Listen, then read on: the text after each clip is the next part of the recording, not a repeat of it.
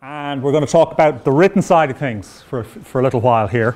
And I want to just start by following off with something that Paul just said in his talk. Some of you were there at that, where he was basically saying the problem for a lot of people applying for jobs is that they're in a very crowded mind. You're applying to somebody, there could be 300 people, there could be 500 people, there could be 5,000 people applying for the same number of limited positions, and there's only a few minds have to process all those applications.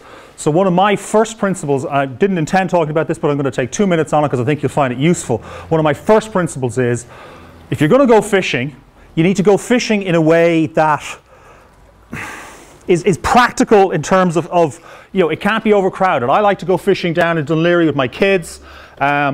Not a very good fisherman. Occasionally I meet a suicidal mackerel who throws himself onto my hook. It's very nice when they do. It's not really about catching the fish. It's about having hot chocolate. It's about having marshmallows. It's about spending time together. And if we happen to catch a fish, that's great.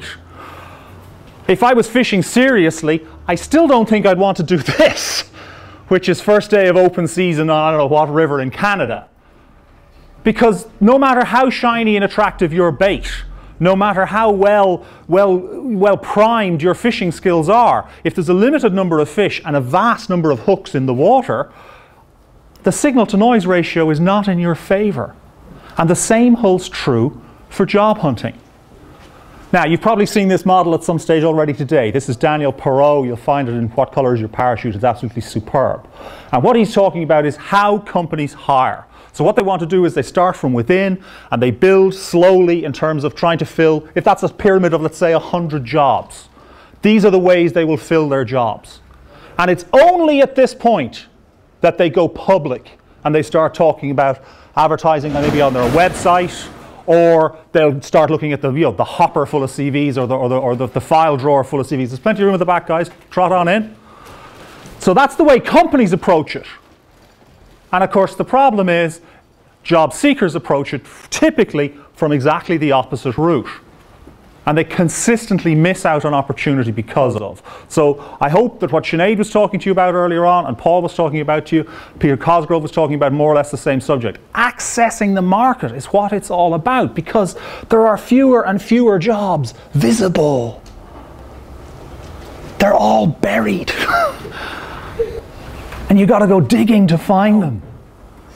I don't care how well written your application is. I don't care if it's engraved with diamonds on filigree sheets of gold. If it's in there with 1,000 other applications, it's going to get lost. Don't go the front door route like every other bozo. Find the side door, find the back door, dig a tunnel, go under the snow. That's my first and largest piece of advice from this afternoon. Second, okay, let's talk about the fundamentals. Let's talk about the nuts and bolts of making what you do quality and worth reading, and something that I'm not just going to flick my way through. This is a process of concision. And one of the most famous writers of the last century was Ernest Hemingway. He wrote some of the most sparse and Spartan, beautiful prose. And there's a probably apocryphal story of somebody challenging him to write a story in 6 words. And these are the 6 words that he wrote.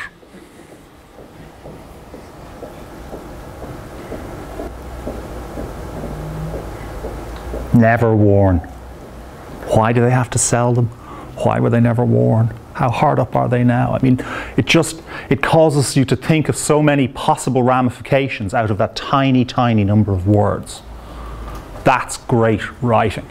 It doesn't matter if it wasn't Hemingway who did it. Whoever came up with that, you have to bow to that. By contrast, I got a profile on a CV from somebody a little while ago that read like this.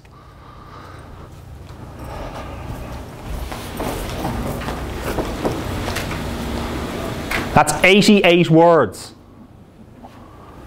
That's a dense paragraph. It was about 5 lines, I remember, on the page.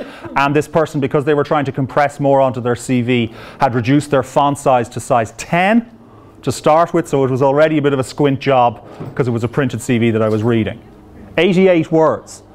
How many words should you have in a quality written application on a CV? How many words should you have? Depends. My brother is a scientist. He's got a 56-page CV. He's allowed. He's been published for the last 30 years. He has to list all his publications and presentations and all the other stuff he's done. Docs have this problem. Scientists have this problem. Their CVs swell to an enormous size. For you and me, unless you're Boutros Ghali, I would suggest you want to be on a page, page and a half, max 2 pages.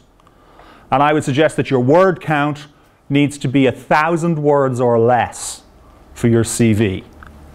He just wasted 88, giving me a little bit of background, but not really particularly usefully, and certainly in a very swollen and bloated way in terms of the words that he was using and the word count that he's using.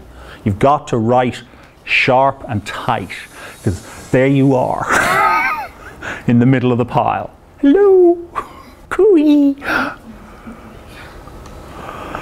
This is like everything else, I guess, in nature. This is something that we can put on a bell curve. And for those of you who've forgotten primary school mathematics, about 2/3 of the population of anything you care to measure will fit in the middle of the bell curve, either side of the median line, that dark red line. And when you go out 1 standard deviation from that, you're looking at 96% of the population being in the average to, very, very weak to very, very strong average, but they are still average, they are not exceptional. It is only that last few percentage points on either side, the outliers, who are extraordinary in the eyes of, in this instance, the reader. So how do you get yourself over here? Now, clearly a huge amount of this is going to be about your content, and it's going to be about whether you were the editor or the auditor or the treasurer or the heavily involved or the organizer or the coordinator, and all those things that one does when you're pursuing a 3rd level or postgraduate qualification. Clearly all of those things count and matter. Clearly internships and summer jobs and the kinds of responsibilities that were devolved down onto you, and whether you were made a key holder for a store that had €2 million worth of stock in it, which tells me a lot about you straight away. These things all matter, but how you express those are more important. Because the problem is, when you've got the postgrad qualification, when you've got the PhD, when you've got the high honours, and you came top of your class or in the top 5 in your class out of a class of 400 in your undergraduate qualification, that puts you over on the right-hand side of the bell curve, and then we put you on a new bell curve. And that last few percentage points swells to be the whole bell curve again, and now where are you on the new bell curve with all the super bright, super qualified editors, auditors, treasurers, honorary secretaries, etc. So it's all about understanding how the other side is viewing you, how tired the other side is of reading tiresome applications, and pulling yourself away from that nasty, average, first draft feel that most of the CVs that I read have. In other words, it's about having an edge. You've been watching Mr. Nadal hammering all comers at the French Open in the last week and a bit. I weep for anybody who ends up on the other end of the court from this guy. He's like some kind of Terminator. How do you get that good? Well, Andre Agassi wrote his autobiography a couple of years ago, and he talked about being 7 years of age, facing 2,500 tennis balls every day, coming from one of those machines, ba-dum, ba-dum, ba-dum. 2,500 tennis balls a day at the age of 7. His father had set the net higher than regulation, so getting the ball back over the net was a Herculean task to start with. And he'd stuck the machine up on stilts, and it was shooting balls down at this little boy, at his face, at his chest. 7 years of age. 2,500 balls a day is 17,500 balls a week. I have not hit that many tennis balls in my whole life. That's how you get an edge. That's not just about talent. That's about hard slog. Now, how can I apply that when I'm sitting in front of a keyboard? Well, there's very simple things you can do. The first of which is recognizing that you're in the middle of that heap, and that ain't good enough. Now, here's my first question. I didn't want to keep reading after I read the first 88 words of that guy's CV, but I decided I would because I was being nice. He spent the next 350 words describing a 6-month contract job where he did absolute bog standard accounting role. He was doing trial balances, he was liaising with the marketing department, he was talking with the revenue, he was talking with the auditors. Absolutely fundamental stuff that any accountant would do, and as soon as you see the job description, the job title, you know what that guy is doing all day. And he wasted 350 words telling me that. His CV ran to over 3,000 words. What possibility was there he was going to end up on the shortlist? In a competitive market, pretty much none. So what happens to your CV? Has anyone here ever hired other human beings? Has anyone here ever read a big pile of CVs like this? Yes, no? Hand up, no? One or two, okay. It's kind of soul destroying. It's awful work. It really is. And you're conscious that you're holding someone's life in your hands to a certain extent, but guess what? You get over that pretty quickly. Particularly if it's a large pile, and particularly if it's Friday afternoon and you're a little weary. So here's my question. If I have a pile of 50 or 100 or 500 or 1,200 CVs in front of me, when I'm doing my first scan, my first pass through that pile, am I selecting or am I eliminating? What's my mindset? I'm eliminating. I am, with no malice in this world, looking for a reason to chuck you in the bin. And it's not personal, I promise. I am looking to get it down to, that's what it looks like. That was a job we did a while back. That's what it looks like. They're the rejects, they're the possibles, that's the shortlist. When you print them out, that's how big and bulky they get. Now, give me a reason to put you on the possibles pile on first glance. That's the first thing your CV has to do, okay? It has to say, this person's in the frame. This person's a possible. And how do you do that? Well, I remember David Brent, you know, the Ricky Gervais guy from The Office, he was saying one of the most important things to do when you're hiring is to avoid unlucky people. So what he does is he takes the pile of 100 CVs and he throws them down the stairs, and whatever's on the bottom half of the stairs he doesn't read. One would hope that there's fractionally more science to the approach being taken by other people in the marketplace. But I do the Guardian CV clinics and the career clinics and whatever else, and I keep getting asked exactly the same questions over and over again about the fundamentals of how to put myself across in writing. And in fact, a lot of those questions aren't about writing at all. They're about route of entry, back to our fox under the snow.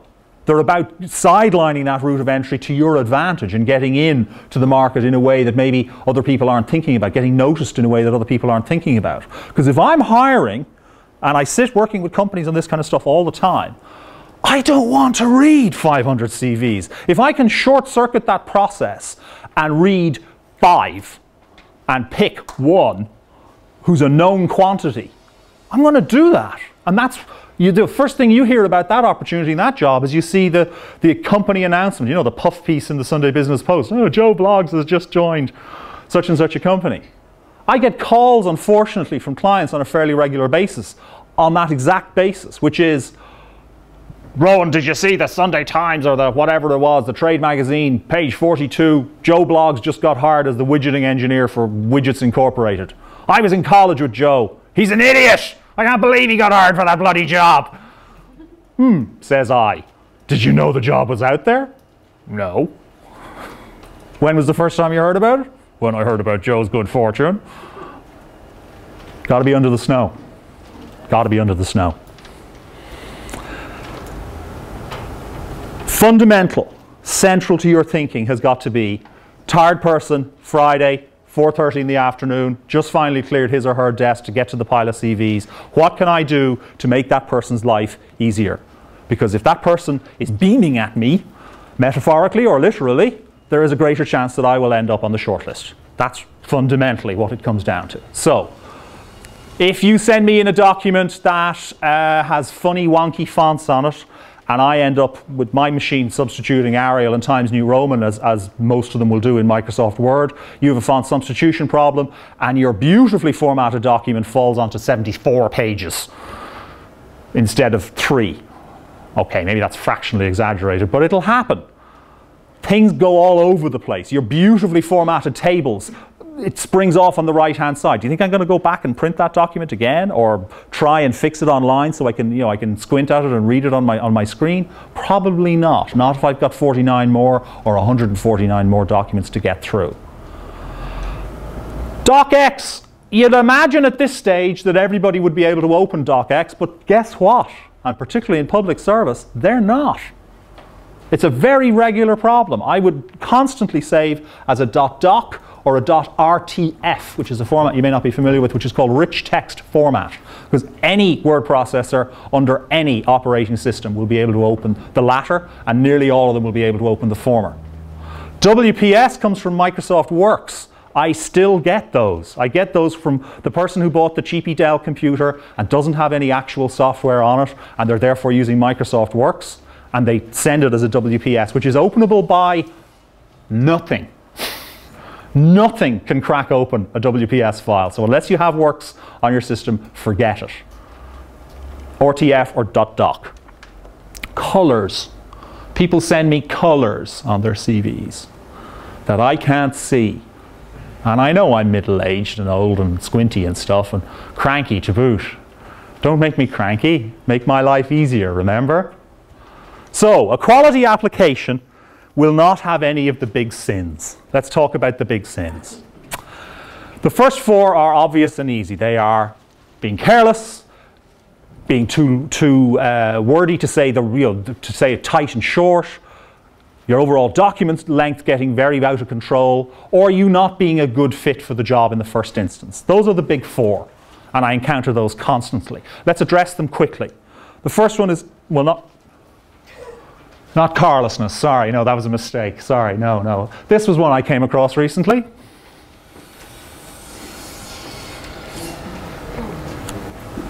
First thing on his CV after his name, engineering professional.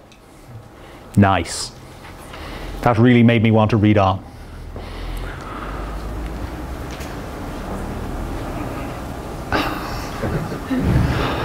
It's almost a cliche, it happens so often. Now, this, in the modern era, with the red squiggly underliney thing on your word processor, really is into inexcusable territory here. Whatever about substituting THEIR for THERE. People do that, or you're and you're. Don't get me started. That's inexcusable. That means you're a careless asshole. Okay, have I come off the fence enough for you on that?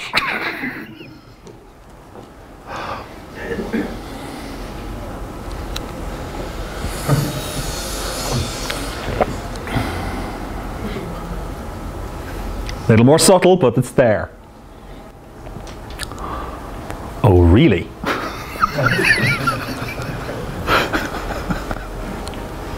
Love this one.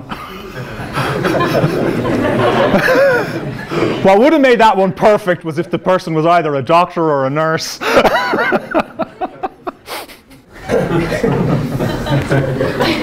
Oh, really? Now, here's the other problem. There isn't a diplomacy checker on your computer. People write this stuff. Or my all-time favorite.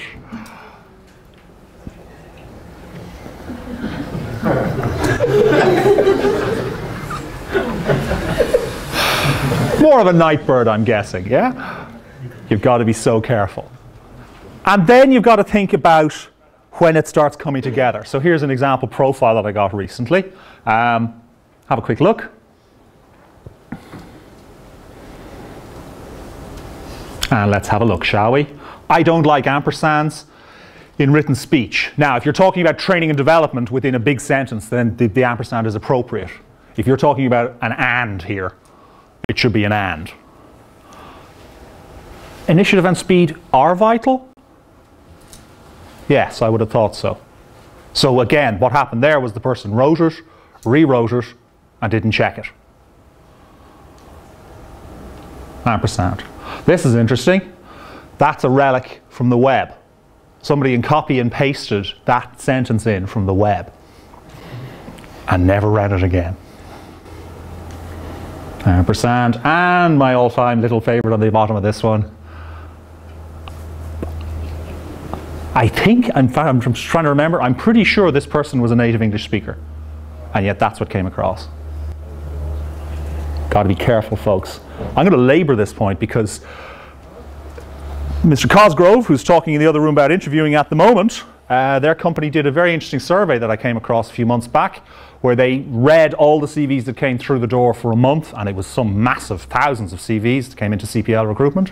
92% of them had errors.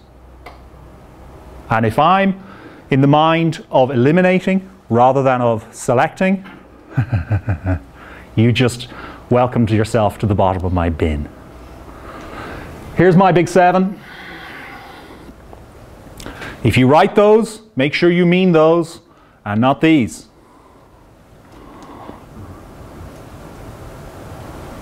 I can't tell you how often somebody tells me that they are defiantly, when they mean definitely, very good at something.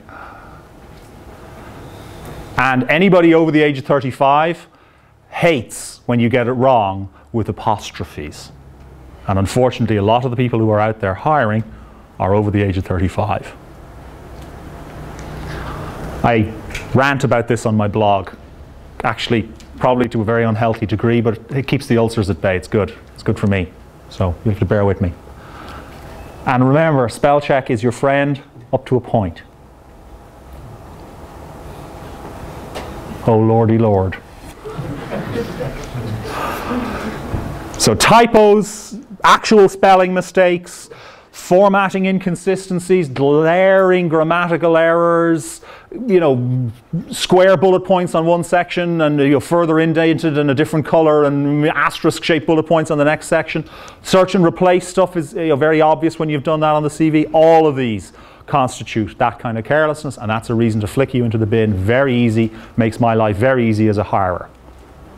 Don't recommend doing it. Second, wordiness. To paraphrase George Orwell, bullet points good, paragraphs bad. Combination of both, probably your optimal. So I wouldn't recommend doing 9 bullet points in a row, because no matter what, the eye is looking at that going, oh man, that's going to be hard to read after a little while. I would do 4 or 5. I would then break it with a sentence or 2. I would go back and do my second 4 or 5 bullet points. The probability is you should be distinguishing between responsibilities that you've held and contributions and achievements, and that's 2 sets of bullet points would be the way I'd express that, and I'd put a little line in between in some way expressing that the bit that follows is the cool stuff I did over and above. We'll talk more about that later.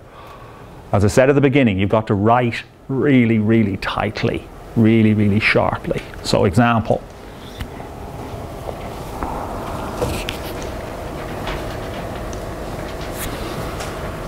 Passive, passive, passive, passive.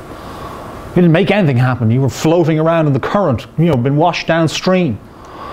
So obvious. In fact, I don't even like the I. I would start with a capital R, reduced, expanded, moved. Do it impersonally. Take the perpendicular pronoun out of your writing as much as you can. It's not attractive to the eye.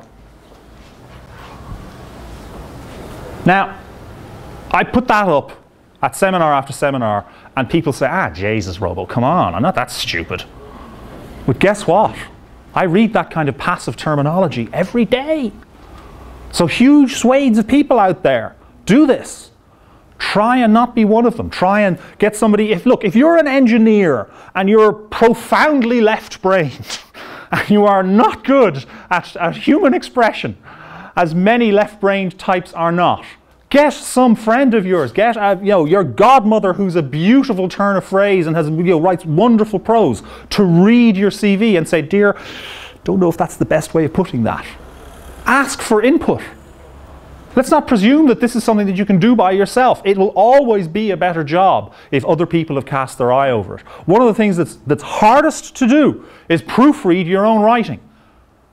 It's very hard to do because you're so familiar with it, and there's something about, I wrote that, it's great. It's not. It's a first draft. For the most part, it looks and feels like a first draft. I see all this sort of stuff happening. I even did this on a CV I had years ago. I used an in-company terminology. I said that I was the regional coordinator for Area 4. And a friend of mine looked at it and said, "What? Where's Area 4?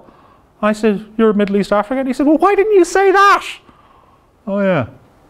You forget, you're so close to it. Looks and smells like a first draft, you're in my bin. Get your wording tight, sharp. Length? Let's play CV bingo. Does anyone here have a CV longer than 3 pages? 1, very brave soul. 2, very brave souls. What do you do? PhD in physics. PhD in physics and? Just got a degree in medical biotechnology. Splendid. Going for academic posts? Then you're allowed to have a 3-page CV. Going for? Not sure yet. Okay, but have to include all that? What are you including that's stretching it that far? Is it posters and publications and stuff? Well, I have a lot of work experience as well, you see. Okay, that's the bit you're going to need to compress, because vast amounts of that are going to be of very little interest to whomever's reading it. If you look at your CV with 3 pages or more on it, and at the end of every sentence, from the perspective of the person who is filling this job that you are applying for now, you crawl into their head and say, "So what?" At the end of every sentence. If there isn't a good reason or a good answer to the "so what," that sentence shouldn't be there. Very crude rule of thumb, very useful in terms of editing your own writing. Definition of a CV? Operative word? Say no more. 1 page, be great if you could get it that way. Very few people can, and the American resume style doesn't resonate here in Ireland or in Northwestern Europe, so depending on where you're applying. Australia, likewise, they like a bit more detail. Canada, likewise, they like a bit more detail. America, get it on a page. Now, that is hard without just reducing it to font size 8. Maybe 2. 2 is okay here. Now, if you're over the age of 30, I'm interested in the last 5 to 7 years. If you're young, newly minted graduate, I'm interested in the last 2 things that you've done. And everything before that is out there with babysitting as far as I'm concerned. And that's the reality. And your education section, which at the moment is taking up 2/3 of a page, unless you're going for a job in education, I'm probably going to stop reading at BSc in whatever and whatever. And after that, I don't care what your thesis was in, I don't care what your major project in 3rd year was in. Might be vaguely interested, as I say, depending on what you're going for, in what electives you took in your final year or 2 in college. But you can go for the most part. Now, you're going for the law, fine, they want to know every result you got all the way back to the junior cert, because they're neurotic that way, what can I say? How do people address this? Typically they do it this way.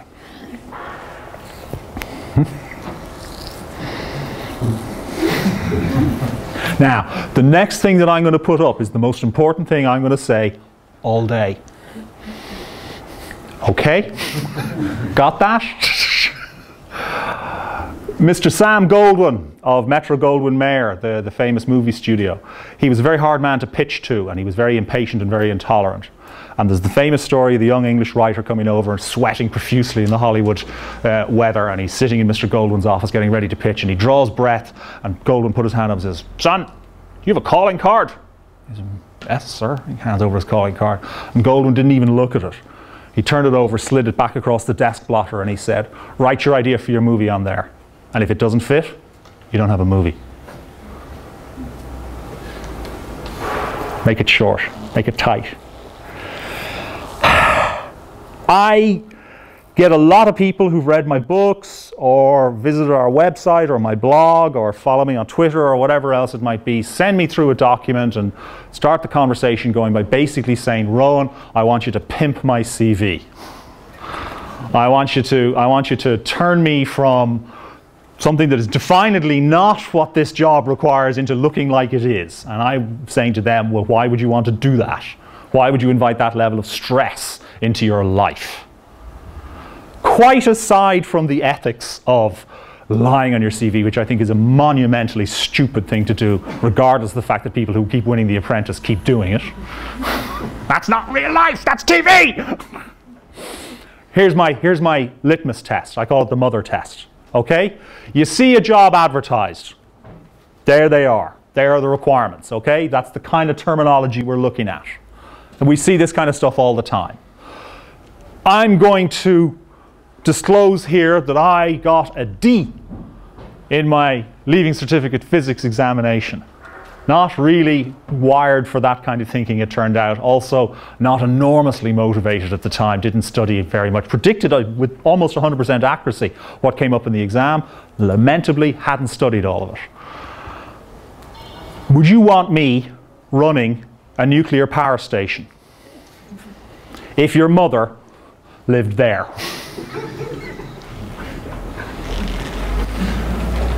That's fundamentally what it comes down to now, isn't it? So if you see essential and must have and you don't have it, if you don't have a side door or back door route into that organization, save yourself the effort it takes to hit the send button or the licking of the stamp and the envelope, and don't. Go for jobs that you can do, go for jobs that you can excel at. Why would you invite that stress into your life otherwise? So those are the four killers. They're the ones that are easy to go whish, whish, whish, whish through. The next ones are trickier. So the next one follows what I refer to as the idiot in a hurry rule, okay? And this was a legal precedent that was set in California, which was there was a piece of labeling on a I think it was a food product, and the defense was, or sorry, the prosecution argument was that an idiot in a hurry wouldn't notice what it said on this because the labeling was so badly written. Now, let's just presume that you're sending your CV to me and I really am an idiot in a hurry when I'm reading large piles of CVs. You need to give it to me up front. The newspaper parlance is that you don't bury the lead. If there's a useful and important piece of information, that's your headline. That's the first thing that I read. By the time, you know, I have to pull out the magnifying glass and be going back and forth between the 2 and 3 pages of your document, trying to reference what it says here in training with what it says here on a gap and so on and so forth, I'm losing the will to live, much less the will to finish this CV. Don't make it hard for me.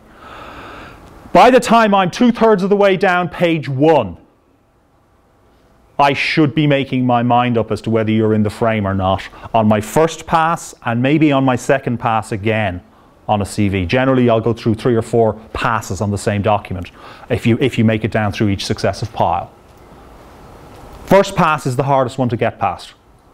That's where you need to give it to me up front. So wasting 10, 12, 15% of the landscape of the front of your document with the words curriculum vitae across the top, don't recommend it. Wasting all the landscape on your contact and personal details at the top, don't recommend it. Jump in. Give me your name, tell me what you are and what you can do for me and what you've been doing most recently, and by the time I'm halfway down page 1, I'm going, yeah, okay, looks like what I'm looking for. Possible. It's amazing how many people don't do that. I don't care if you have to commute from Mars. I don't care where you live. So don't tell me your address is the second thing on the document. I don't care. That's your problem. Put it at the bottom. It's the least important factor in terms of me making my mind up about you. Make it whizzable. Make it whizzable. So when you look at the 4 things that comprise the majority of your document, you've got your section headers, your dates, your companies, your job titles, and obviously your body text. How do you delineate those out? Now, a lot of people go and take a template off the web. I do not recommend that. I don't recommend that because, again, a lot of these things will revert to type because there'll be all sorts of archaic artifacts sitting in there from Microsoft Word, and the person who's really skilled with Microsoft Word can edit their way around those macros and whatever else. A lot of people can't, and what also happens when you do that is it ends up being identified as spam. A lot of those things come with a little friend, whether it be a macro or whatever. It may have no malice in it whatsoever. I mean, you may have got it from a reputable book with a CD-ROM or whatever stuck in the back of it, or downloadable links off our website. I don't recommend it. Number 1, you look like everyone else. Number 2, bad things can happen to your document in transit. So, what about the way you split this out in terms of how you draw the eye down through the document? Look at it like this. If you underline your dates, I put them in a different font in small caps. Companies in this instance, I'm thinking, all right, the companies you've worked for thus far are probably less important to me than the job title you've held. Whichever you think is more impressive goes in bold. So in some instances that's going to be the job title, in some instances that's going to be the company. That means when I'm scanning down the front page of your CV, I can go piece of bold type, piece of bold type, piece of bold type, piece of bold type, and go, ooh, those have been 4 interesting titles, and I see progression there. I can then go back up to the top with my eye and go italic, italic, italic, italic. Oh, worked in reputable organizations, took a good internship, took a summer job here, took a year out of college or a gap year, whatever, working there. Interesting, ding, ding, ding, ding, ding. Make it really whizzable for my eye. And the body text is the body text. Just make sure it's big enough where I can really read it. Design. Design really matters in this world. Design really matters in this world. This is, you know, we're back into the Madison Avenue people here and their thoughts. Why are people willing to pay, you know, a few pence for this and a few €100 for that? It comes down to design and feel. Functionality, no difference whatsoever. You've all heard the story of the difference between the American approach to writing in space when they were in the early days of the space race, and they spent hundreds of thousands of dollars developing a pen that could write in zero gravity, and the Russians brought a pencil. Like they're thinking. Why is it that you can go into Tyrac and buy a square meter of printed silk for €30, but if you go to Salvatore Ferragamo, you expect to pay several €100 for the same square meter of printed silk? Well, okay, I guess the fact that you hire Claudia Schiffer and they bring her to Monaco for the photo shoot is giving you hints in this regard. But design really, really matters here, folks. So your font choices are important. They matter. Not least because of that substitution problem I was talking about earlier on. Now, if you're not happy with Arial and Times or Verdana and Times, Verdana is not a particularly good font for CVs because it's a very wide and fat font. It's a greedy font. It takes up an awful lot of space and you get very few characters in per line. I don't recommend it. Calibri obviously is one of the newer ones. It's nice, it's tight, but it's easier for online and screen reading than it is for printed reading. I'd use it for headings rather than for body copy. For body copy, you're probably better off with a serifed font because they're easier on the eye. If you're fairly confident that your document is never going to be read in the printed form, well then you can do what you want. How do you delineate out the document? How at a glance do I go from training to education to extracurricular activities to personal contact details to work experience to early career to profile? I need to be able to instantly pick out that big section. That means good use of fonts. That means maybe grey shading or a box behind it so that it really stands out. That means white space above and below it so I can really see by proximity this is the heading for the next section below. And what are you doing? You're leading my eye down through the document. Let me show you what I mean. Senior management account reporting to financial controller, blah, blah, blah. Okay, now what we got here is we have four line, 2 sentences, is it? Yeah, two and a half sentences. Nice and tight. Few bullet points, then split out with bold, draw the eye to it. These are the contributions. This is my over and above stuff. Look, I took it from a legacy system to SAP. How clever am I? Nice white space. Again, nice separation in terms of the font style on the headings for the titles, sorry, for the dates. So you can see again, we're onto a new section now. Very clean, very clear. That's the kind of thing I'm talking about. Design matters, ladies and gentlemen, it really does. How many people here own an MP3 player of some description, either in your phone or a separate MP3 player? Yeah? How many of those are made by Apple? iPods, iPhones, iTouches, yeah? How many people in this room own a Microsoft Zune? Yeah, I didn't think so. So far in asking so many audiences that, I've had one, and it was a present from somebody who worked in Microsoft. Design matters. Finally, this is the tricky bit again. I call it all tell, no sell. It tells me a whole lot of obvious stuff that's really obvious. God, that sounded so much better in my head. Here I am, it's Friday afternoon. And here's the problem. I wrote the job description. I wrote the advertisement specifying what we're needing. I decided with HR or line management or whoever it was what the specific title and grade of that title would be within the organization. So when I see those titles on the CV, I know what it is you do. It's like trying to sell a car to me by telling me that it has 4 wheels and some seats. I kind of expect that. Likewise, when it's a QC analyst, when it's a cost accountant, when it's a warehouse assistant, I expect certain things. And I know from you having held that title in any kind of an organization, unless it's a complete backyard, startup company, the likelihood is you'll have held the core functions. So don't be wasting time telling me about the features of the car. Tell me about why that makes it good. Have you ever seen anyone sell a car? It's fascinating.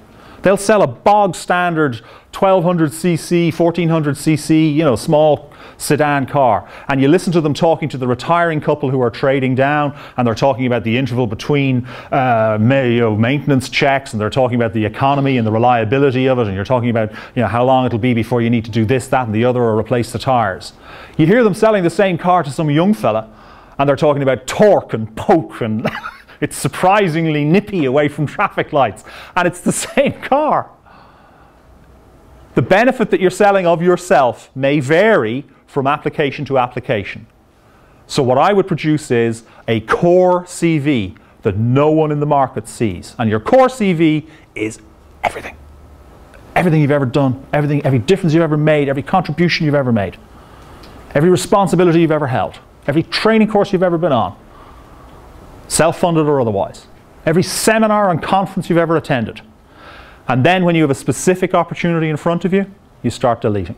You take out the scalpel. Core CV, it's something that very few people do, and it shows because it makes my life easy when I'm chucking CVs away. By the time I'm halfway down page 1, remember? Most CVs follow the Ronseal rule. It tells me exactly what it says on the tin. So when I see management accountant, when I see financial controller, when I see, junior QA analyst, I know what you do for a living. Tell me what else you've done. Back in the day when the Jacksons were very popular, before they started changing skin color and giving themselves new heads for Christmas and stuff, Janet Jackson had a song in the 1980s, I think it was maybe the early 1990s, called "What Have You Done For Me Lately?" What have you done for me lately?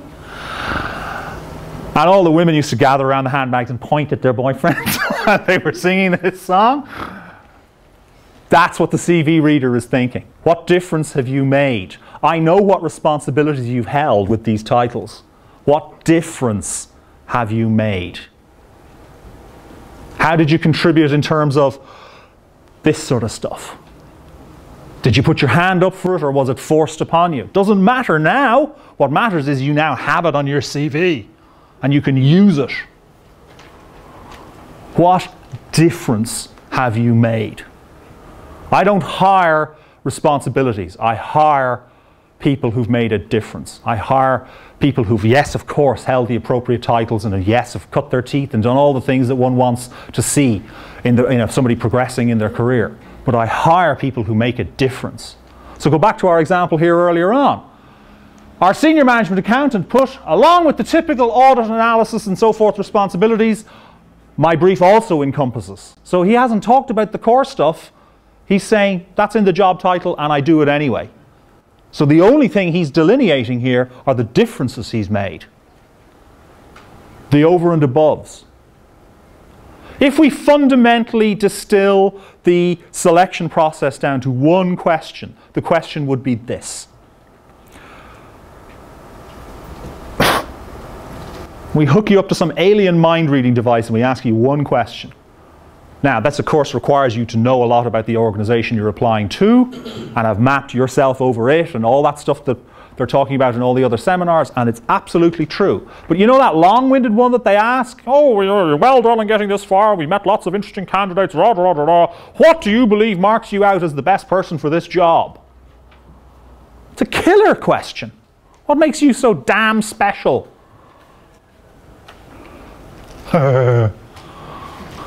It's a killer question. That's what you've got to answer. Seth Godin's take on this I loved.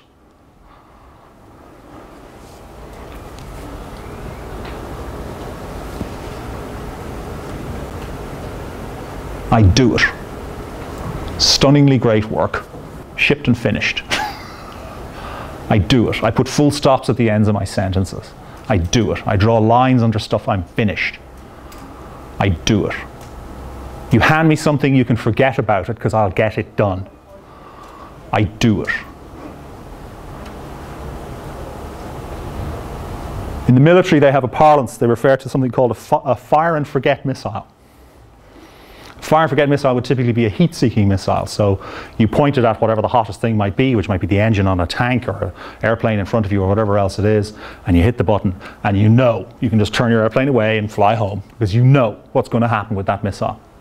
It's going to hit the hottest thing in the sight, which happened to be the engine that you pointed it at. What you want to portray yourself as is a fire and forget missile. You hand me something, you don't need to ask me how it's going. It's done. Convey that on your CV. Convey that in a couple of pages. Here's a way of looking at your history that you might find useful, because it's very hard to pull some of this stuff out of your dredge these memories up. We do all these things all the time, but we don't take note of them. So here's what to do. Take a page for each job or each contract or each piece of part-time work, whatever it might be that you have done. Divide it down the middle and say, okay, first day I arrived, here were my responsibilities, here was my budget, here was my level of control, here was the various factors that define the success or failure of my contribution in this job. And then a year, 2 years, 3 years, 10 years, whatever it might be later, this is what it looked like 3 years later, and I'd cascaded on this extra responsibility, and I'd taken a training course in blah blah and become the in-house expert on PowerPoint or whatever it might be. And that way you can see your own visible progression within the same job description. You might not have changed your job title at all, but I bet you what you were doing on a day-to-day basis looked a whole lot different on day 1000 than on day 1. Think about that, pull that out. Because otherwise you're into all tell no sell. So there they are. The 7 sins. To help you with this, I'm going to put some stuff up on the website which you may find valuable. We'll do a CV vocabulary and an abbreviated form of the profiler from my most recent book. I can't give you the full version of this because my publisher's an arse. Sorry about that. But I'll give you, as much of it as I can, okay? And we'll put that up at fortifyservices.com/gradireland.html. It's fortifyservices.com/gradireland.html. That should be up by tomorrow. It's not fun out there at the moment, folks, and I know that. And here's what I would quietly say. By the time someone comes to talk to us about getting their CV really properly polished and shined up and serious approach taken, for the most part what has happened is they've applied for a number of jobs that they were eminently qualified for, and for some reason they were not shortlisted. If that's happening to you, I quietly go back to Benjamin Franklin and others who have said the definition of insanity is conducting the same experiment over and over and expect to see different results. If it's not working for you, go back to a blank sheet of paper, start thinking of it as your advertisement for yourself, because that's what it is. It's got about 20 seconds to capture my attention, like an ad on TV. And start doing what the advertising people do, which is getting into the other person's headspace. Don Draper's a millionaire in Mad Men because he's good at getting into other people's heads. He understands what motivates them and drives them. I love this remark from the ad age.